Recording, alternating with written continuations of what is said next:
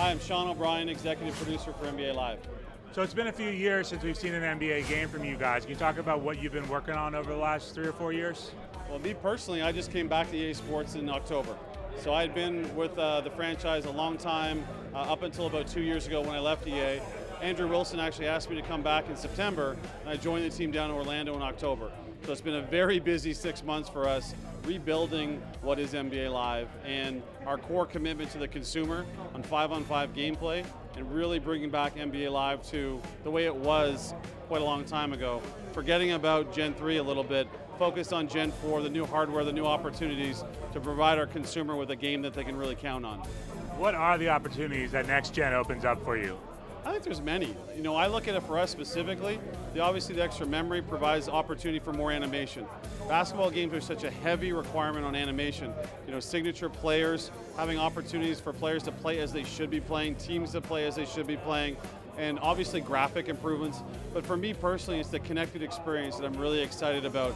Our opportunity and our commitment to our consumer to provide the updates that we're going to be providing on content, obviously with our partnership with Synergy Sports, really bringing data and tendencies from the real world into our game, our commitment to delivering those within an hour when they actually happen in the real world, something that's never been done before. So that for me really fires me up, maintaining relevancy throughout the course of the year.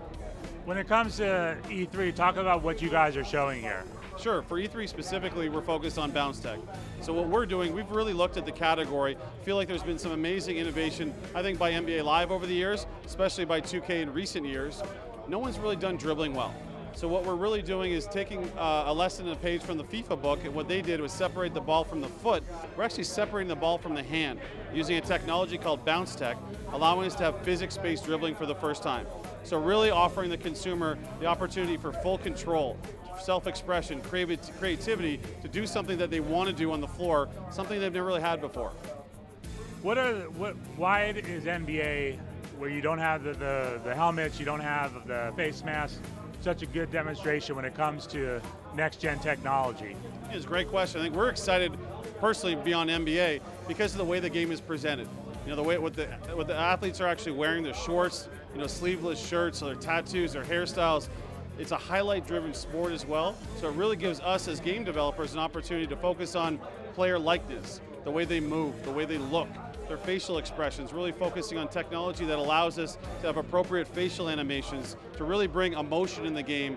The crowd, it's such an intimate environment, really focusing on dancers, mascots, the crowd cheering, you know, playoff crowds versus preseason crowds, and really getting that atmosphere that's so interesting about the NBA. I think that's something that, for us personally, I think the sport of basketball really does a great job of presenting that, so naturally as game developers, we're excited about that and doing that for our game. What are the challenges of having been out of the game for a few years and having 2K so entrenched with gamers of bringing this brand back? It's a massive challenge. You know, I think the thing that we're going to focus on, and I think the thing that NBA Live and EA Sports has failed a little bit in the last couple of years, is a lot of talk, a lot of promises that were never fulfilled. So moving forward, we're not talking as much, we're delivering. So I'm talking to you here at E3 with a playable, although it's just one person because we're focusing on dribble, playable demo. We're going to continue to do that during the course of the year, throughout the summer, and finally give you 5-on-5 gameplay that you can play before you purchase.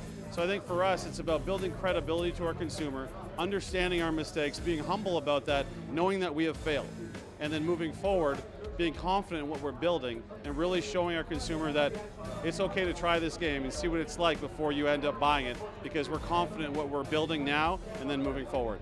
What's it been like working on the Xbox One and PS4? It's been great. You know, we have such a great partnership with both Microsoft and Sony. They're great partners for us, providing us with insight into how the OSDKs are working, what the hardware is looking like, controllers, really provides us a great opportunity to really learn as we go along. So I think we're in a really good position. Building the Ignite engine for EA Sports is something that really came to be based on the partnership of what's going on these Gen 4 titles, or sorry, Gen 4 hardware, giving us an understanding of what we need to build, the technology we need to have to ensure that our games are amazing at launch. So I think consumers, as you see here with what we're building, but also when we get to launch, we'll be very excited about what we'll have.